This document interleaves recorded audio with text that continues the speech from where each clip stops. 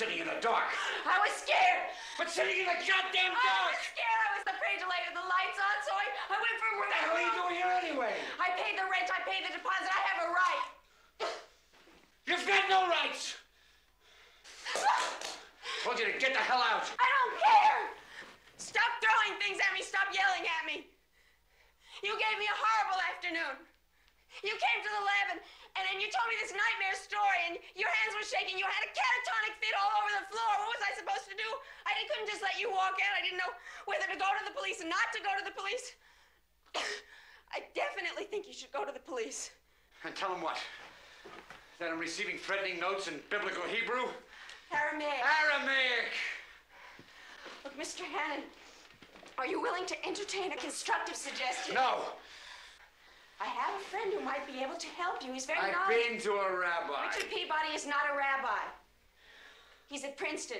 He's a professor in the theological seminary. His main field of concentration is biblical Hebrew. I'm sure he could give you some further help about the note or something. I'm going up there this weekend, and I could introduce you. Look, I owe you an apology. You see, this guy I thought was following me, he's not following me. And the note, that comes from a burial society that probably wants me to light a devotional candle or something. Now, look, can't we just forget about the whole thing? I take it you reject the suggestion. Look, what do you want to do? You want to travel 60 miles to talk to some button-down professor? I mean, what the hell is that? What are you looking for in this? Who says I'm looking for anything?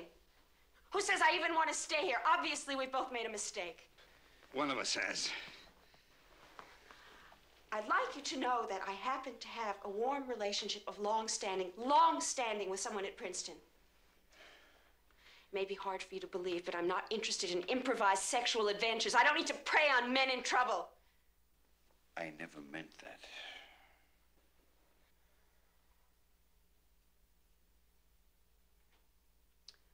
I heard it in your voice. Why, is there something about me that looks so hungry?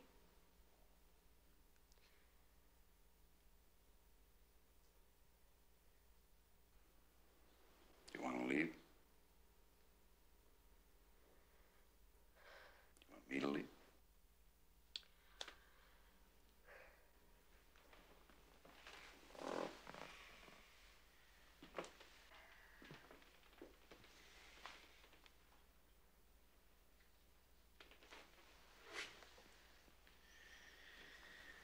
I'll take the sofa.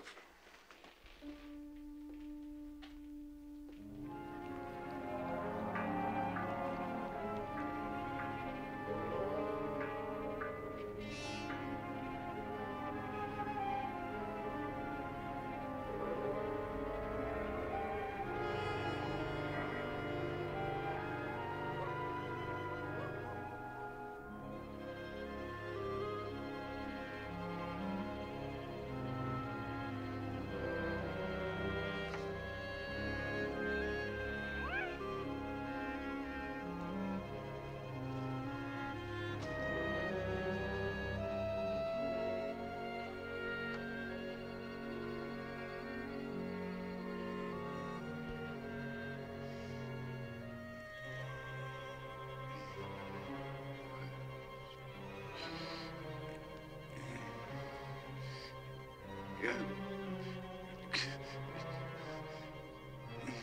Guess.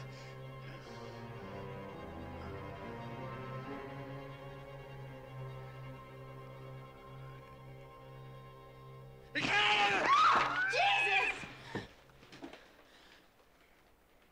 Mr. Hannan?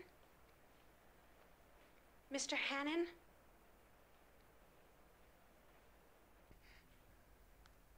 Dorothy.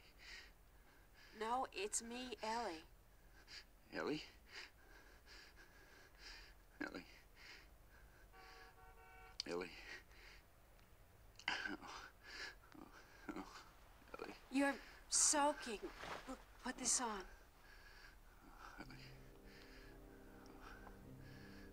Ellie. Ellie.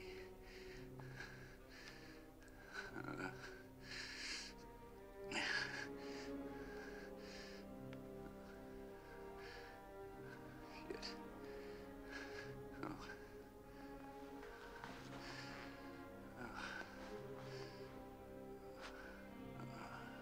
Dorothy, is that your wife?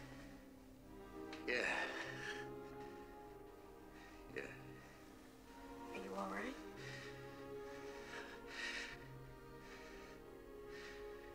I was in a bar. A cantina right across from El Paso.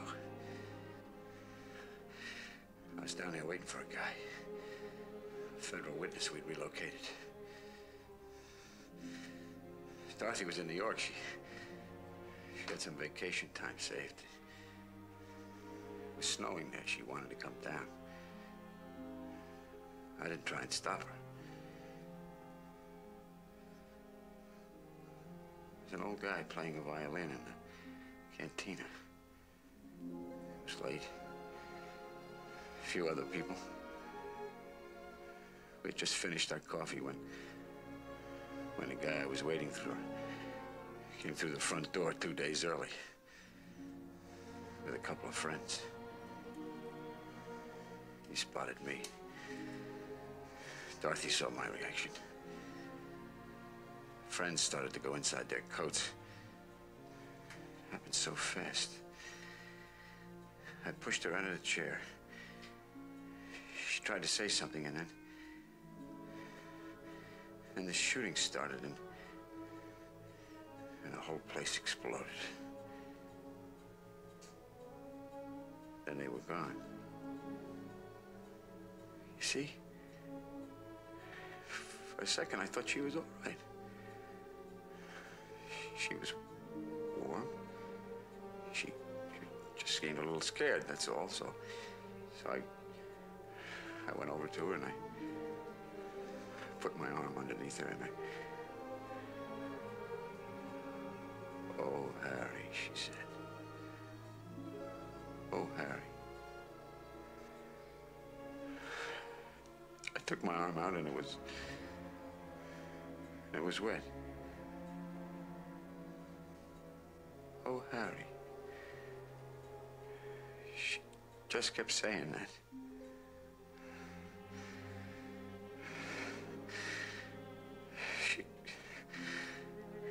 She'd come down for a vacation.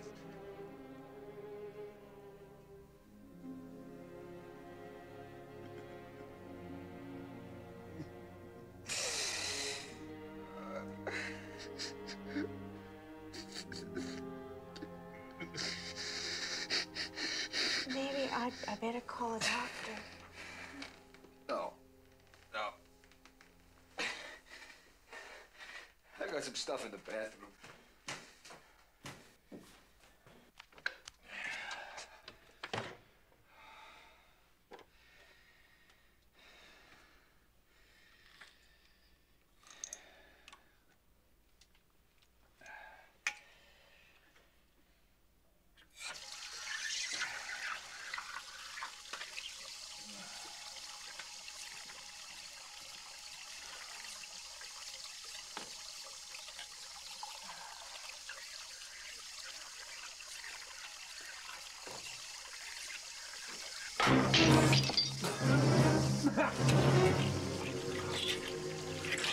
Harry! Harry!